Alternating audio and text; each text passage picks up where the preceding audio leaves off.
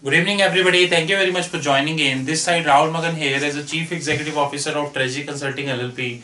And today we would be covering a video which is dedicated to trade order management solution. This is TOMS. So we would be covering this video from two perspectives. Perspective number one, we want to introduce you that how a particular product, example Murex and Calypso, they perform, because the upcoming product is we would be covering of Murex. And purpose number two is that we would be covering we wanted to let you know that Treasury Consulting LLP is starting the development of its own product in financial market. Of course, we know that we are not as big as Thomson Reuters, we are not as big as the Bloomberg, or maybe Murex, or maybe Calypso. But yes, even the best journalists in the world have started with a single step. So we are starting up with our product, which is the FinTech Academy of Treasury Consulting LLP, starting up with this product. And currently our endeavor is that we would be able to make a good product which would be covering the front office. And then we would be link this with the back office, which is accounting and all. So in that regard, we would be covering a topic which is trade order management solution, which is TOMS. If you carefully see the heading, that you will get a very beautiful term which is very good. Although, because as you know that as the time would pass, we would be covering a lot of videos about Murex, a lot of videos about Calypso and all. So there is a very beautiful term which is trade cycle life management, or trade life cycle management. Unfortunately, in the countries like India or many countries, we tend to believe that you have taken a trade, job is done, and especially the corporate sector. So what corporate sector does is that, okay, you have taken a trade. If you are an exporter, say Cognizant, if you are an importer, say Reliance or L&T, you have taken a trade, you have put this in your books, you calculated the M2M accounting, which is mark-to-market accounting, could be US GAAP, could be IFRS, and might be IND AS, then job is done. But tactfully speaking, trade lifecycle management is a very important term from a bank's point of view. Example, to whom you are taking the trade, they need to run the complete cycle, the complete trade management cycle. They need to first put it in their system, then at every day they need to calculate where the PNL look likes. Then if it is an option contract, they need to see where the Greeks are, which is delta, gamma, vega, theta, pi, RHO. And if it is a forward contract, then they will convert this forward contract into an option contract, and they will calculate the Greek, and based upon that they will take a simultaneous position so that they don't end up in the losses. As a corporate treasurer, did you ever thought you have a forward contract, and in this forward contract you are having a big gain? Your gain is a banker loss, or banker gain is your loss. So you have a big gain and banker is in a big loss. Did you ever thought that at the end of the day, bank will never end up with the M2M losses? The reason here is they convert a forward into an option contract, and based upon that option contract, they will calculate the Greeks, and based upon that Greeks, it could be delta, it could be vega, it could be theta, it could be PHI, and based upon that, they will take the position. So derivative life cycle management is a very important stuff. Let me tell you, it's a very important stuff and a very technical stuff. But unfortunately, that is getting least discussed in India. Very least discussed in India. So in this and whatever we are covering here, this will give you an idea of how the product of Treasury Consulting LLP would look like in the near term.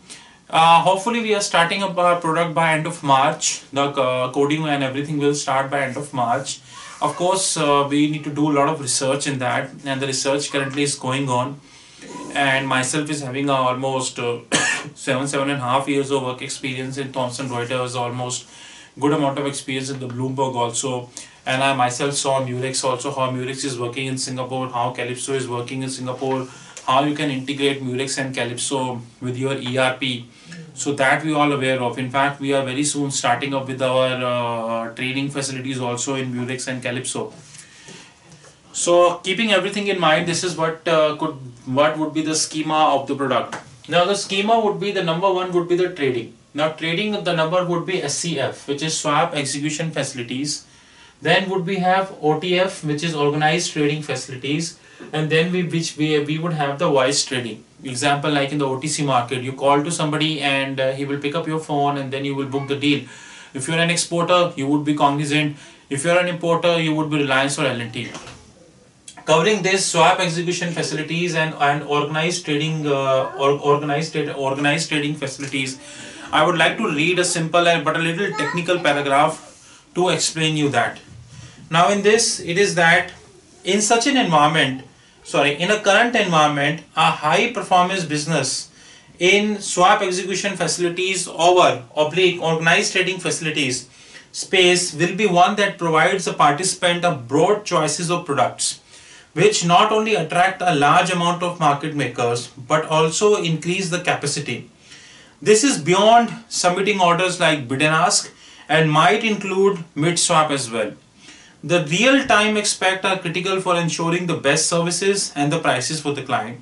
Only large player with the existing client base can provide the kind of service and prices. Example Murex, example Calypso, you have Numerix, you have there are a lot of products, you have lot which I cannot spell right now. In the current market, proxy for the SEF, which is swap execution facilities, or the OTF, which is organized trading facilities, can be split into two distinct parts. The interdealer market such as ICAP, GFI, BCG partners, and traditionally direct-to-direct market like TradeWap, Market Access, and Bloomberg. All of these players are aiming to register their current economic platform as SCF and then also OTF under the European regulation that comes into the force. So the first platform of Tracey Consulting LLP product would be covering the swap execution facilities and would be covering the OTF and would be of course the voice trading. These two will help us to sync with AMIR, because AMIR is nothing but, I would say, a European version of Dodd-Frank.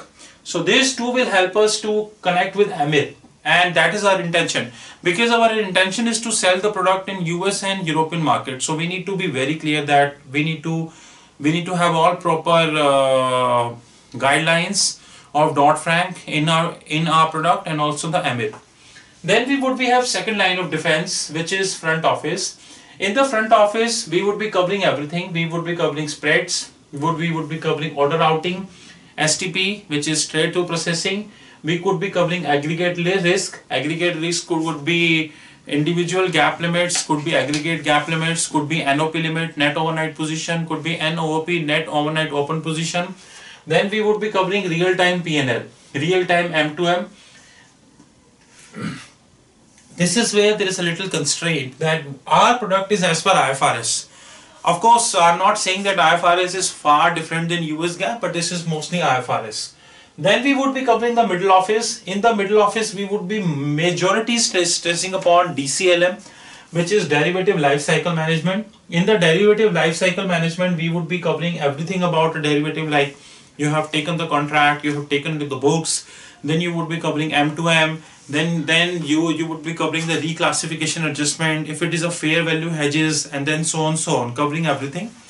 And then of course stress testing in case you are a bank, because don't forget Deutsche is having 42 trillion euro, which is on the brink of collapse. JP Morgan Chase, Citi, AIG, you just name the bank and you will get to know about that. Our fourth line of defense would be clearing and settlement system. Here we will try and link our product with the Euroclear, because the largest settlement facility of the globe, Euroclear. Although I'm not sure about that as of now. Although I'm not sure about that, I would be able to do with the Euroclear or not. But my endeavor would be to do with the Euroclear. And then we would be also linking with CCP, which is Central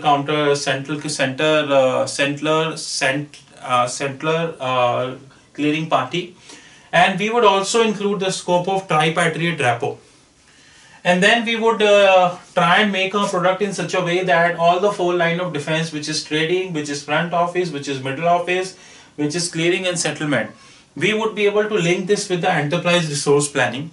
Here would be a little constraint. Example, we would try and have SAP and Oracle. And of course, we are currently not going with JD Edwards, Ramco and other systems. And then finally, we would link this with the majority of the products, but not all the products. Because you very well understand that derivative market is very big. It is exorbitantly big, right? So we cannot, every startup company in its product cannot be able to cover everything. But here we would be covering a lot of products. We would be covering forward options, payoffs like range forward, seagulls and all. We would be covering swaps, reverse dollar swaps. We would be covering overnight index swaps, credit risk management, interest rate derivatives, M2M accounting. Here we would be focused majority on the IFRS. So this is the purpose of the video, is to just to let you know that very soon Treasury Consulting LLP is coming up with a product which would be trade life cycle management, which would be a derivative trading cycle. In this we would be covering each and every aspect of the game, and we would make sure that at least from the Indian and the Singaporean context we would be able to make up a product, and we make sure that our product, although we acknowledge that our product would not be as big as Murex and Calypso because they took more than 25 years to reach at that level.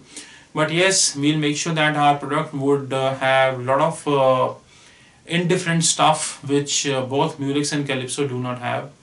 With this, I would like to thank you very much, and you have our website www.treasuryconsulting.in, and my mobile number is 9899242978. My Skype ID is Rahul5327, and my email ID is rahul.magan@treasuryconsulting.in. If any foreign institutional investor or any company who is watching this video, they can contact us in the product development. We are helping few companies here across Asia Pacific level in terms of product development. So if you have a product and you wanted to get it developed, you can contact us. Or if you wanted to be our partner in terms of product development, you are most welcome. So both ways things are possible.